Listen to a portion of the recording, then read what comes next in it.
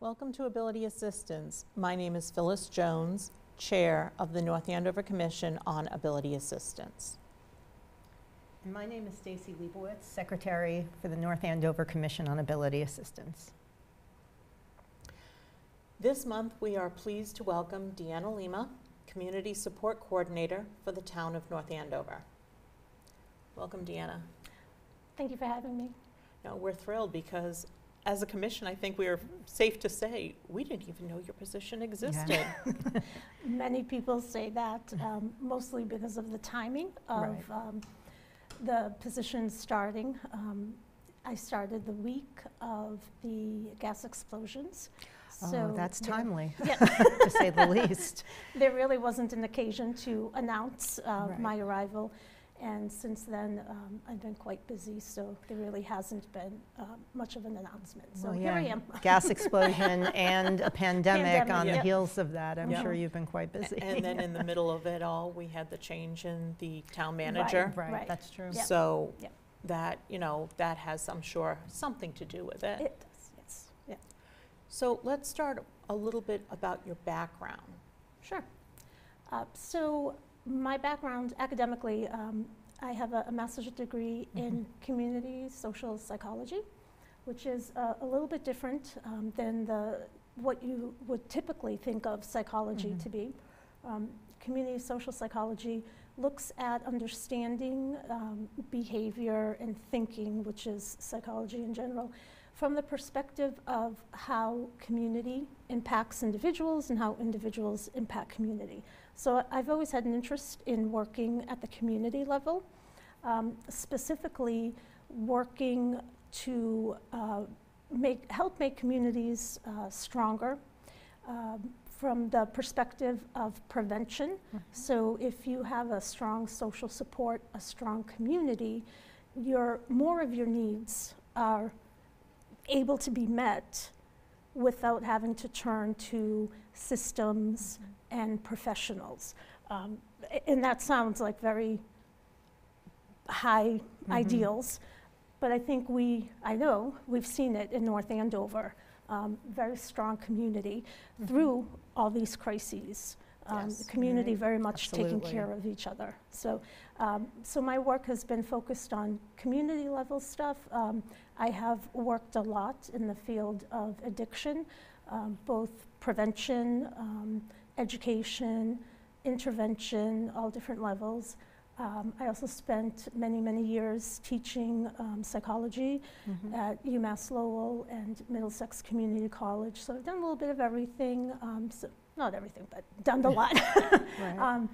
Also spent some time working on various psychiatric crisis teams, doing evaluations for people experiencing psychiatric crisis. So really all of my work made this position the perfect one for me because it's a little bit of everything and it's community based, so it really was great for me. So when you started, walk us through, because obviously you started at a very erratic, complex time, and I remember what this was like. That was quite a day. You know, you and I were were talking back and forth because her kids were home. We ended up all evacuating and going to the I think football field at the middle school and meeting up. Your apartment condo complex is literally in the backyard of my house. So it was a surreal experience. So here is your probably first real situation to deal with. Walk us through what that was like and how you were able to support the community through that time. Yep. So a lot of that first year, the first 6 months was kind of just sit and wait for instruction on what to do and how to do it, because what I had initially planned wasn't appropriate at the time. So that first year was a lot of supporting other departments, other staff in making sure residents knew of the resources available to them, making sure that the town was able to connect with residents and make sure their needs were met. So most of what I did was really support those efforts along with other departments. Can you explain like what departments you were supporting and what efforts you were able to help them put forth? Yeah. So, for example, when there was funding released to support folks who were impacted, and the town manager's office had the data on who accessed it and who did not, we then made teams and would go door to door for especially vulnerable populations, and inform them, you know, this is available to you. Can we help you fill out the form? Can, you know, what's the barrier, that type of thing. Right, if there were language barriers or elders who may not, you know what to do. So that makes sense. So it was a lot of, you know, stuff that was appropriate for my position, really connecting people with the resources. There was a lot available, and it was easy for folks to not know what applied to them, not know what they were which entitled is typical whenever there's any sort of, whether it be a disaster or any reason why somebody might need a public benefit. You don't know it's available until you need it, or fall upon it, as we just did. Yeah. And the other thing that was I did a lot of in that time was people were obviously thinking, you know, this is going to result in a lot of mental health issues. And those that knew my position existed, so folks in the town administration, the school department, whatnot, we were all having a lot of conversations about how are we going to handle this, what can we provide to residents that are going to struggle with their mental health issues. So there were those planning kind of conversations for moving forward in the future as well. Which I'm sure was a wonderful, for lack of need or want, a wonderful way to start up and be there for when the pandemic hit. At least you had some sort of a base to work with. It was amazing to see I continue to see it on a daily basis, the way this community rallies when there's a need. It's quite amazing. I've always worked in larger cities, and to see a small community be able to provide so much support on a regular basis is really amazing. We're very fortunate here in town. We are. I was very impressed by the reaction, the support, not even just locally, I have to say, just, you know, even around the surrounding areas and into New Hampshire, seeing fire departments and, you know, other resources coming in. So it gives you a little bit of a sense of maybe not security, but knowing that there are people there to help you through something that you can't even imagine happening. So there's no way that I could do my job if I didn't have the support of residents who were willing to step up, because there just aren't enough resources available for folks in need. And, you know, I have a lot of informal networks created where folks will help out in the unique needs that people encounter in their lives. Now, your office was originally located in Town Hall. That's correct, yes. But you're now located at the North Andover Police Department. Correct. With an office opening or currently open also at the fire department? So I have a brand new case manager. She's a social worker, Crystal Clooney, and she spends time 1 day a week at the fire department. So quasi office there as well. That's great. But you're a town, for people who might be for whatever reason afraid of going to the police or the fire department, you are not an officer, you are a town employee. That's correct. But you're still a first responder. That's correct. It's a very unique, it's a unique position that I hold, and the position that I have, a lot of cities and towns have similar positions. in response to the opioid epidemic, they would hire folks to do follow-up with individuals who've had an overdose or something of the like.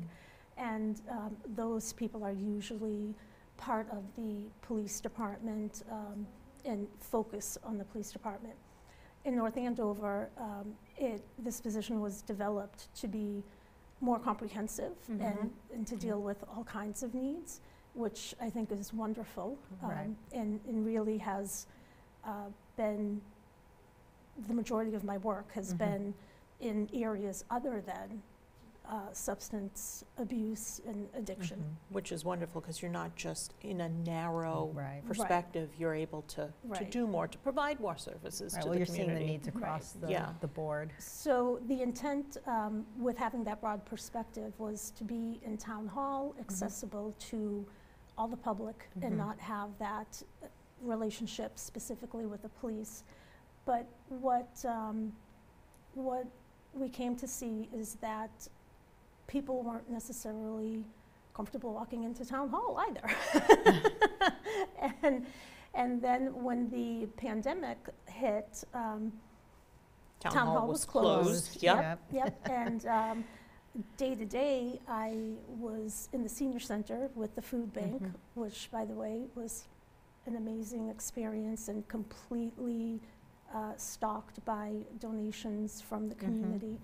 And when it came time to transition back into, when we weren't doing the food bank anymore, it became obvious that going back into town hall just didn't make sense.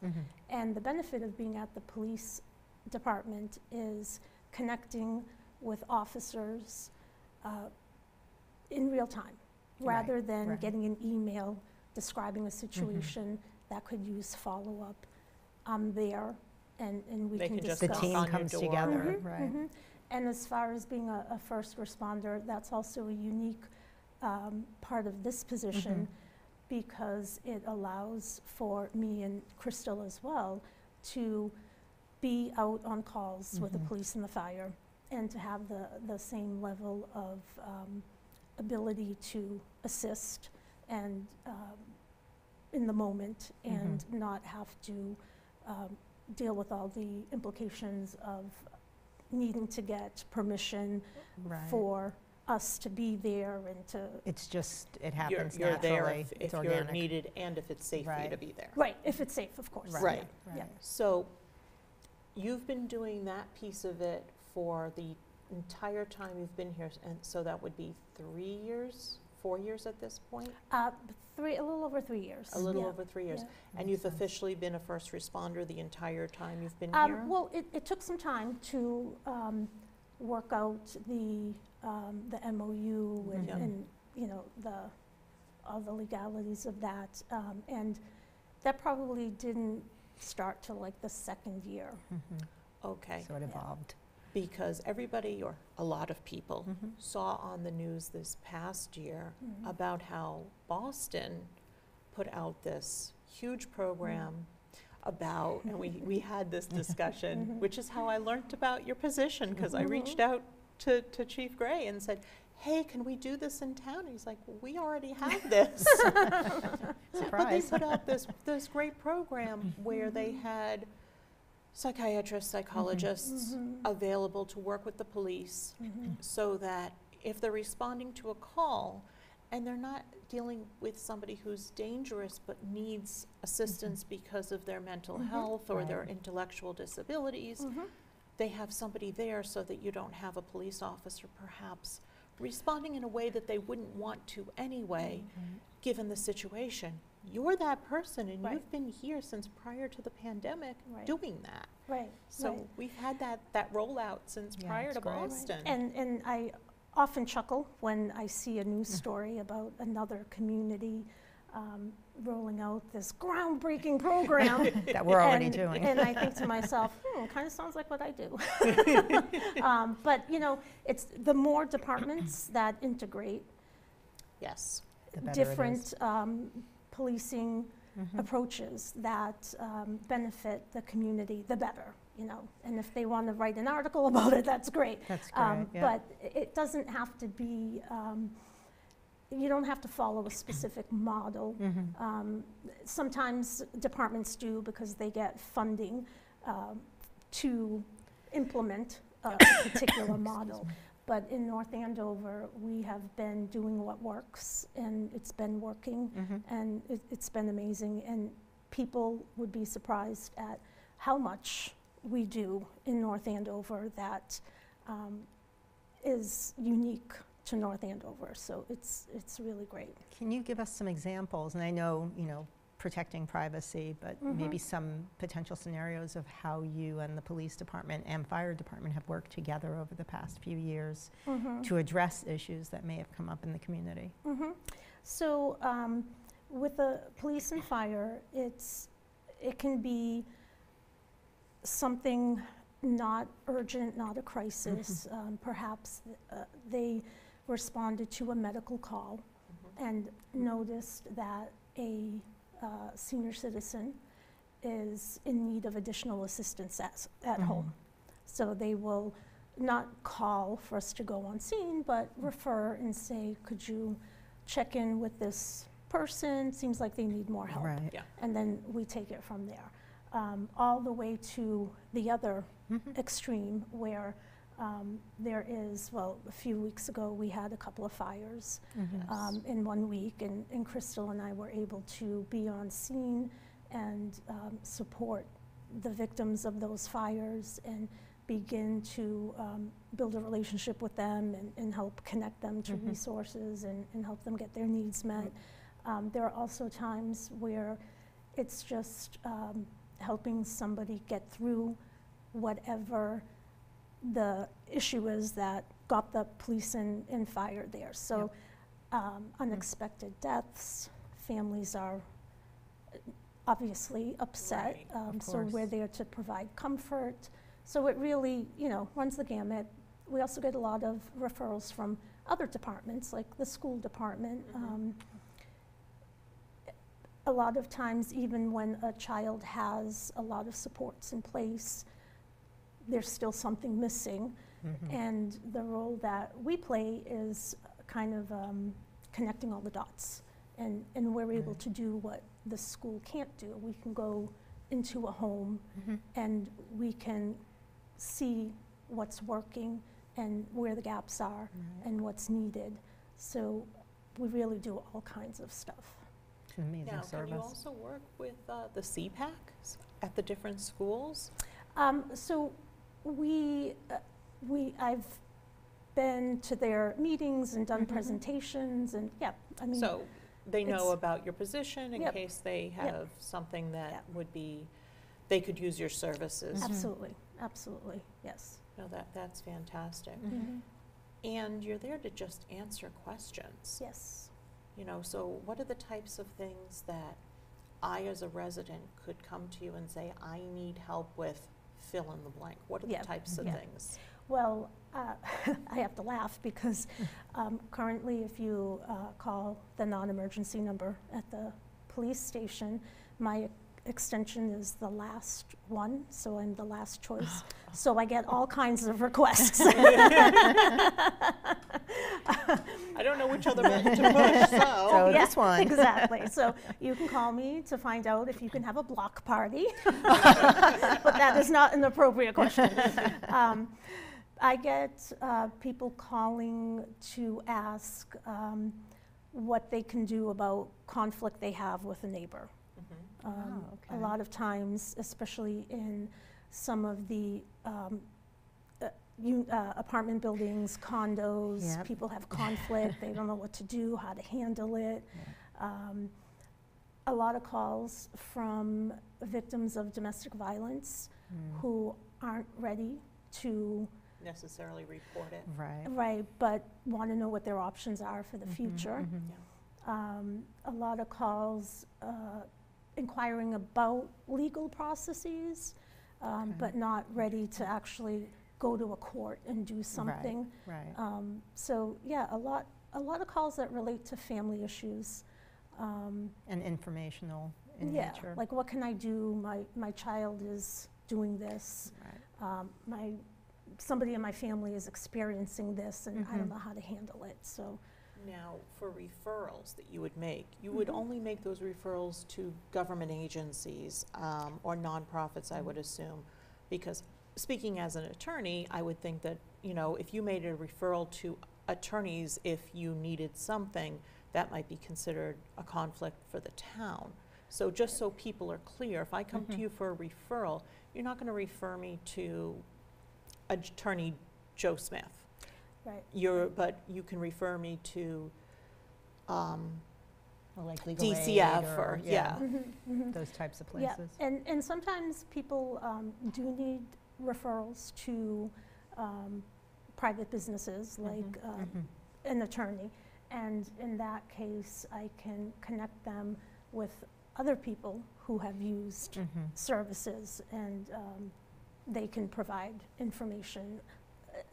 Because as we were mentioning earlier, you don't know what's available until you need it. Exactly. And a lot of times, those types of services you need immediately, Right. and don't have the ability to research yourself. Yeah.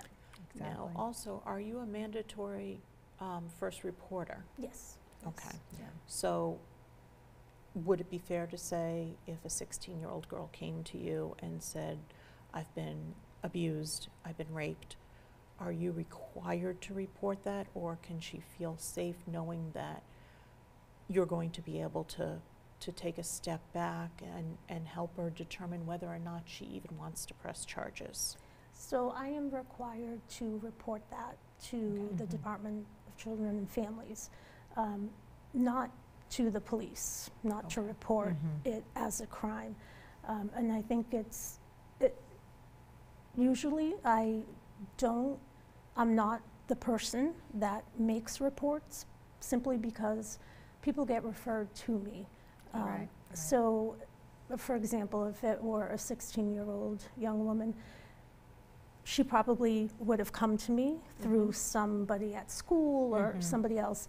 And they might have already reported the situation. Right. That person would have made the report, and she would be coming to me because of that. Okay. Yep.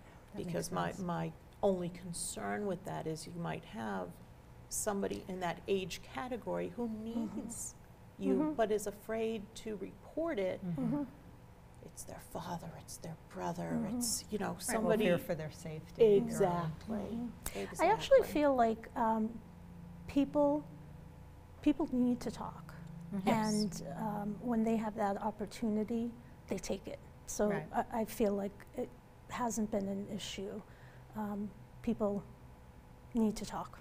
Yeah, No, I get that. That's Yeah. fantastic And I guess to that's know. a good segue, thinking of people who need to talk and issues, talking about the pandemic, which is an ever ongoing situation. I mean, Yeah. granted, we're, knock on wood, in a little bit of a better space right now, coming out of Omicron, but we still don't know what the future holds. So it's been a very tough 2 years for people. Speaking of mental health concerns, people looking for resources and needing to talk. What has that process been like, working with residents around that? Because I'm sure you've gotten calls and requests for help in different areas. Yes, so it's been fascinating to see the trajectory over time. Initially, the news would have so many stories about, you know, the emotional toll this is going to have, but immediately that wasn't the case, because people were focused on basic needs. Right. You know, I've Survival. lost my job, how am I Yeah. going to feed my family? And we really saw that even here in North Andover, and that's when we started with the food bank. Yep. Once that subsided with the first kind of lull, that's when we began to see some of the social, emotional, mental health issues. I can honestly say, I wish I had known about your position, because, you know, as many people are aware, my son, who at the time was in the 7th grade, you know, or no, 6th grade, he was still in the 6th grade when the pandemic hit. He spent most of the 7th grade in and out of the hospital for mental health reasons associated when he was ill back in the 3rd grade. Yeah, yeah. You know, with PTSD and issues regarding being in a lockdown and not Yeah. being able to process that it wasn't just him this time. Yeah. And I worked with so many families who had children with either mental health or behavioral health issues, and their conditions were exacerbated by that. And the traditional routes that they would take to stabilize their children weren't available. Yeah. Correct. So then it would become a bigger issue, and in some cases would end up in a police call because Yep. you might have a child running away. Right. You might end up with aggression and some physical acting out. So many families were in that position. So, you know, once we started to see the emotional impact, then the calls became more out of exasperation and desperation. Yes. And that was so much harder and continues to be so much harder because there just aren't enough resources. Yeah, and Yes. I can definitely elaborate on that with, you know, I work for a disability services organization. We were talking off camera earlier about staffing issues and also people not being able to, and I work with the adult population, but it's similar with those who are under 22 or under 18 where you have people who've been in lockdown, people who have been in residences or in their own homes. They've gone home to families, and you have individuals on the autism spectrum and other developmental challenges who are regressing. Yes. And we have not been able, like so many agencies, to bring everybody back. So people are still struggling, and it's a real day-to-day safety concern. It's an emotional concern. You know, having a resource like you is critical. It may not solve the issue immediately, but if there are resources or something that a family is not aware of that may help them, it's a critical time and resource for them to help. We have some very unique, well, not unique, there are some very identifiable groups in the community that have been especially impacted, and those are seniors who are normally isolated and have less ability to interact. We have children who started school remotely during a pandemic and missed that whole experience of socialization. And then we have the young adults who transitioned from high school, had in a lot of cases finished high school without, you know, the normal social stuff. Right, the graduations, the proms, and My the daughter saying had goodbye that to same thing, Yep. you know?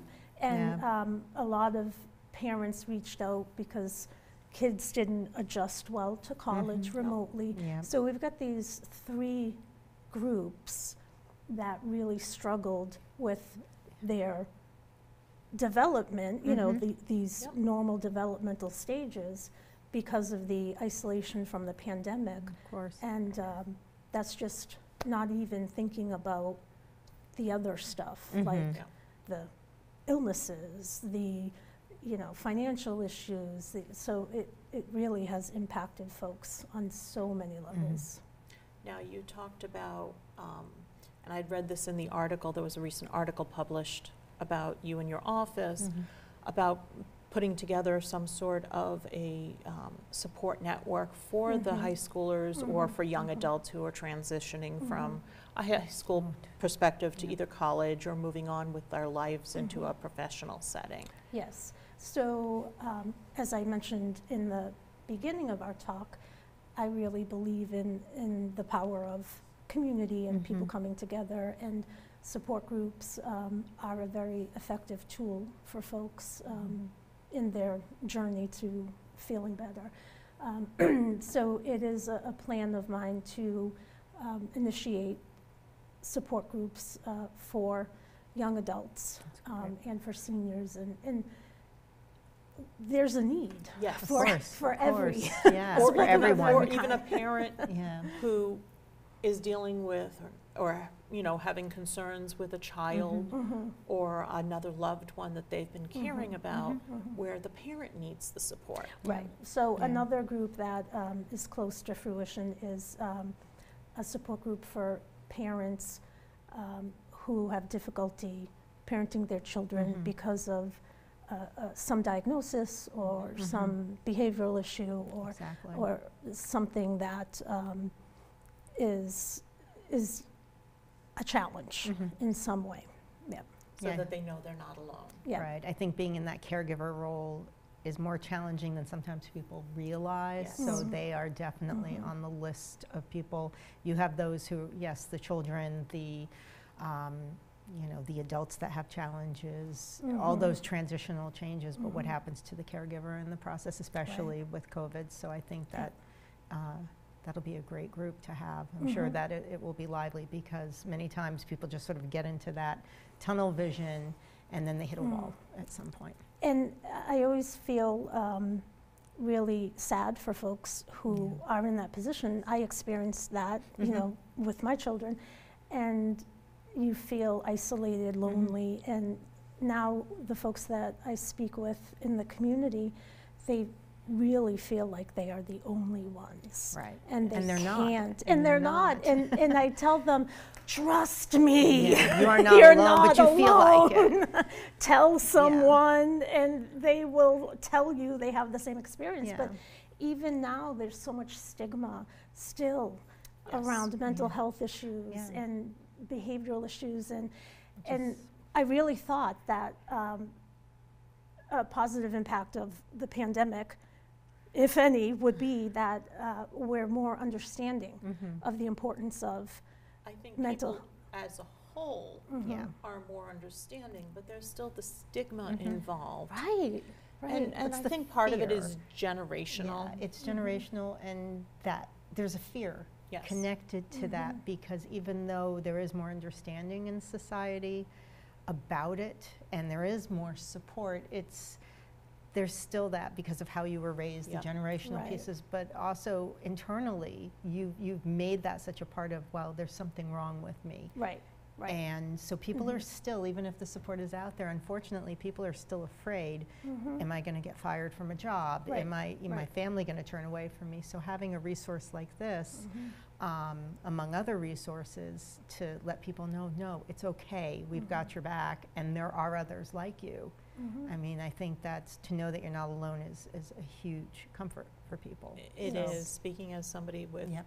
you know, with a son who, you know, like I said, he's going through, you know, he's developed, turned back on Regressed, where, regressed, regressed, yeah. thank you, on where he had been, you know, Yeah. before the pandemic, and slowly trying to build him back to where Right. he was, you know. I have a phrase at home when people are like, Phyllis, you need to stop and take a breath. My thing is, oxygen is overrated. But you're in that caregiver role. But I'm Yeah. that caregiver Yeah. role, so, you know, I know that there are people out there. I'm obviously not afraid to discuss it. You know, I'm happy to put it out there and say you're not alone. But I personally could, you know, use a group like that to remind me that, you know, yeah, oxygen is really a good thing. It's not overrated. Right. You can Right. breathe. You have to take a Right. breath, and I understand it too, being a sibling, because I have a younger sister who has a developmental disability and a mental illness, and she lives one town over. She's very high functioning, very independent, but she also regressed quite a bit during the pandemic, especially the first few months. And as a caregiver, in that respect, it was very, very challenging for me. So I get that side of it, but of course you put that hat on of, I have to do this. I can am do the everything. person, Yeah. I can handle it, but it was so hard watching her, knowing, because we couldn't really see each other, you know, and she's doing better, but the anxiety remains. And so trying to get more services and help for her.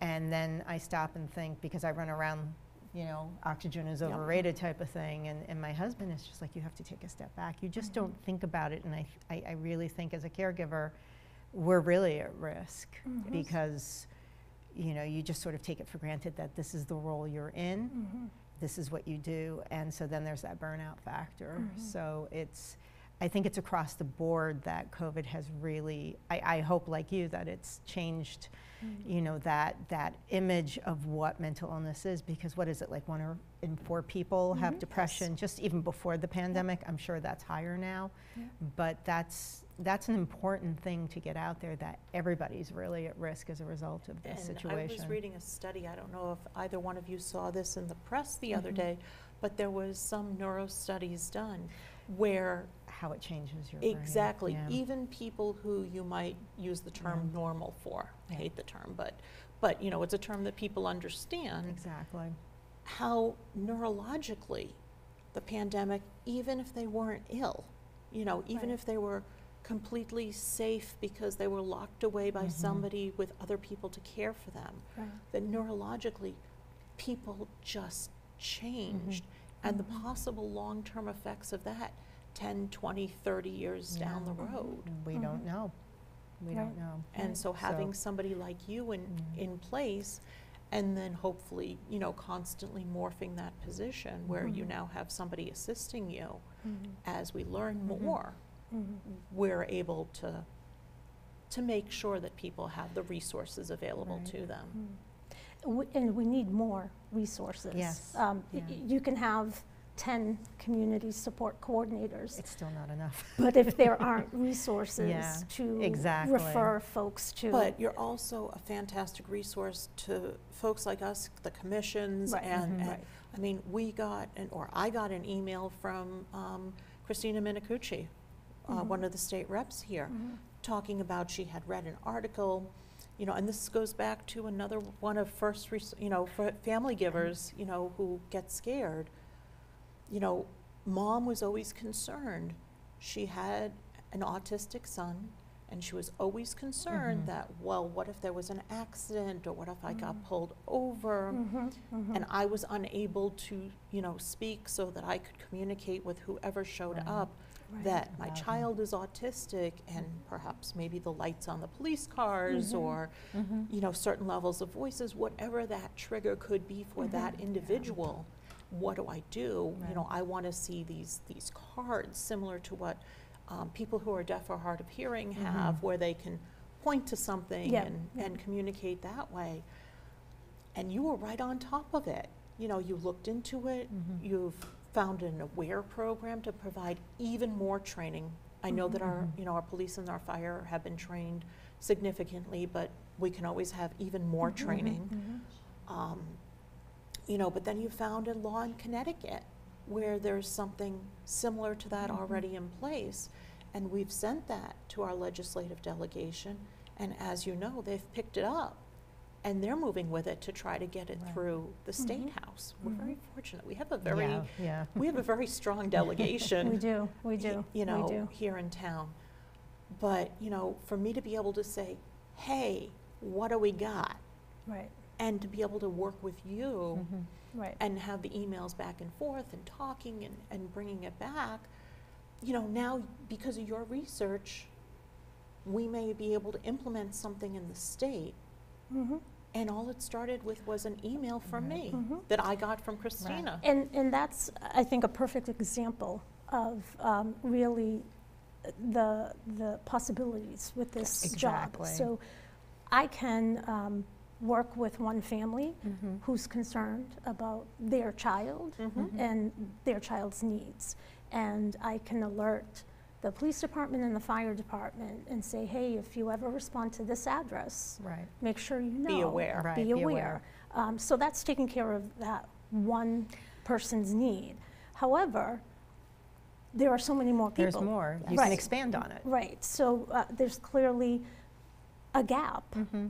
People have this need, but we don't know how to address it on a community level. And I can't even imagine, you have the child, we'll take that example of the child who is so negatively impacted by a situation because mom or dad or, you know, older sibling can't communicate effectively because of the situation. And then you have a first responder who's doing his or her job, and if they had only known, they would have reacted differently, and now they're dealing with their own mental health crisis trauma, because they don't want to Right. They don't want to make the situation worse. They Right. want to help it. Right. So, you know, putting a program in place in this case can prevent something going wrong Yes. where a child or, you know, an individual is triggered and their behavior is potentially misunderstood Right. and things go in a direction they don't need to go in, where we can implement a program that very easily, once implemented, Yes. can It provides cut the back support. on the And- possibility yeah. of that And your happening. brainchild of finding that Yeah. could actually help the entire Commonwealth, Right. not just, well, no. It could. It could. But There could here's be the some thing. expansion on that. That's Absolutely. exactly, if the state legislator is able to Right. do what we have, you know, suggested to them and they want to. Mhm. But also, when I reported to the select board and told them about how I was working with you and, you know, more services available to the police department so that they can be, you know, more understanding when they go into a situation, they were also receptive to that. So, Yeah. we're, you know, people, not only can you help us, but people want to help you help the people who need the help. It's a strong connection, and I also think in terms of the police department and fire department, but particularly police, because of everything that's been happening in the world Yes. over the past few years, this is also a way to build more trust between the community and the police, knowing that this resource exists, that maybe people don't have to be afraid that, well, if we call the police, something bad will happen, Right. even though Yes. we need their support. But knowing that you've been involved as this connection, excuse me, makes a huge difference, because then that trust can be built. They know what the situation is with their child, so Right. they can feel safe in having the police come, and that we can continue to build that trust and work together as a community. And that's something I do quite frequently if I'm working more long-term, an ongoing relationship Right. with a family, and we know that the family member that may have the mental health issue is struggling and not stable, I'm able to report that back to the police and say, hey, if you respond to a call at this home, know that this person is not at their baseline. Right. You know that this is the situation that's happening now. And the police are so responsive and so appreciative to know what they're Right. walking into. So it's a great system, but who would want to voluntarily call the police and say, hey, Right. I've got problems in my house? And But this Exactly, takes that 'cause they're stigma afraid. out of Yeah. it. It Yeah. takes Yeah. the stigma Yeah. out. Well, Deanna, it has been just a pleasure having you Yes. here Thank you. today, Yes. and we're so grateful to have this resource in our community. And to be able to build this relationship Yep. with you Yep. so Thank that you. we can help the community, help you, help the community. I appreciate Easily that. said. What she said. Took a moment to We kind can of think find that you one. at the North Andover Police Department. Absolutely, yes. And you do work normal business hours for Town Hall. However, I've noticed on your business card, you are available. So if somebody has an issue, you are available, whether it be they're calling the police to get help, Right. the police can reach out to you. Correct. Or somebody in the community who needs Right. help on a Saturday or a Sunday. Right. So if there's an emergency situation after hours, the first responders, so the dispatch team knows how to reach me for emergency situations, yes. That's good to know. Which is good to know, because it Yeah. then goes back to, you know, Boston has more resources than we do because they're a huge city, you know, but we actually have the program in place for the 24-hour, even though you're not literally on 24-hour. Right, right. But I do respond for emergencies.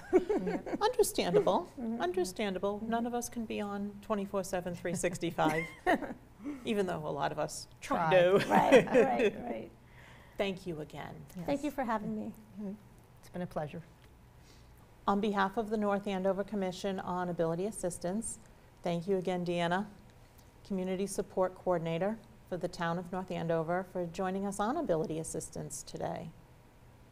You can reach Deanna directly by phone at 978-794-1703 or on her cell at 978-989-1048, or through email at dlima, D-L-I-M-A,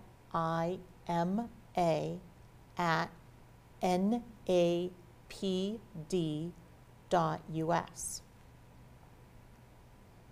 In March, our guest will be Joe LeBlanc, North Andover's District Director of Veteran Services. In April, our guest will be Perkins Career Launch Program. This is a brand new program. Exciting. And in May, we will be celebrating our 25th episode of Ability Very exciting. Assistance with our guest, Four Paws for Ability.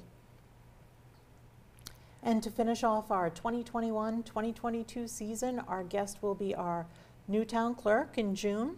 She'll be Dawn Warren. We are consistently looking for new topics to explore here at Ability Assistance. If there are specific topics that you'd like to learn more about, please email me directly at pjones, that's as in Phyllis Jones, at northandoverma.gov. We would like to thank all of our volunteer crew from the Greater Lawrence Technical School and Curry College. From the Greater Lawrence Technical School, from Graphic Communications, we have Cassie Bruano, John Corfey, from IT, Alan Garcia, and from Curry College, our own Carly Jones. Thank you so much. And in addition to watching through your cable station, you can catch all of our programs on demand via YouTube, the Cablecast app on Roku and Apple TV, and North Andover CAM's website. And we also always roll out these shows via podcast on Podbean. Until next month,